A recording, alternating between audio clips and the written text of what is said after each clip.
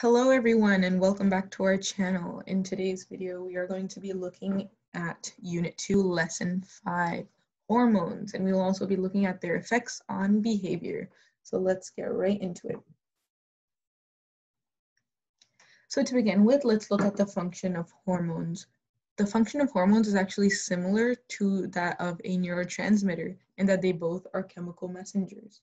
However, they're still very different in mainly two vital processes. Hormones are actually released into the bloodstream where they can last for a pretty long time, such as adrenaline, which is released during the fight or flight response, which has really prolonged effects, even really minutes or hours after an incident. However, neurotransmitters are really quickly administered and they can dissipate or get metabolized or taken up by reuptake or absorbed by the other cell membrane really quickly. So hormones are more lasting as they are released into the bloodstream compared to neurotransmitters. And they're also more vast in terms of their network, as the blood network is more large than the neurotransmitter synapse network.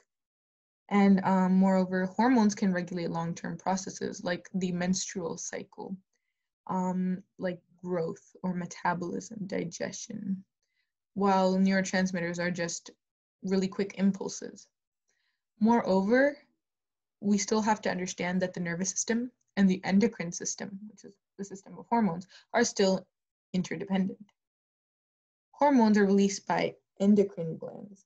And you can look at the many different types of endocrine glands in your textbook on page 79, where we have the kidneys, the thymus, the pineal gland, the hypothalamus, and many different endocrine glands.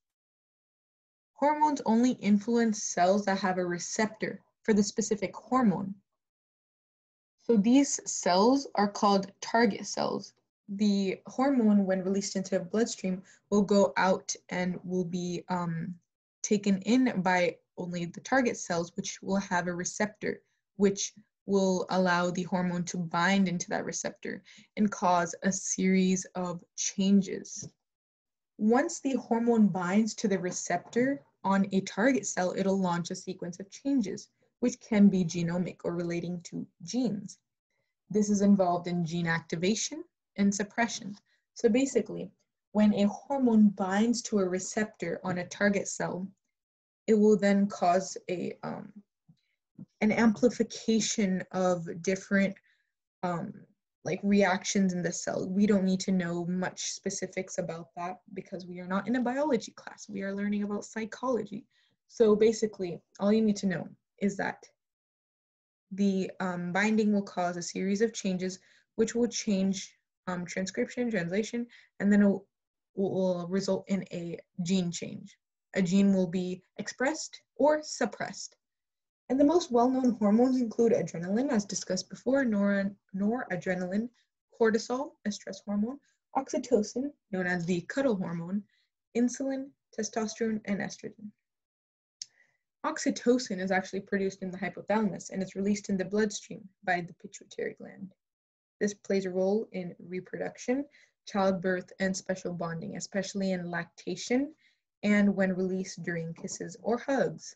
And this is, as a result, called the love hormone. Romero et al. Conducted in 2014 was actually a study based on oxytocin and the effect it has on mammals.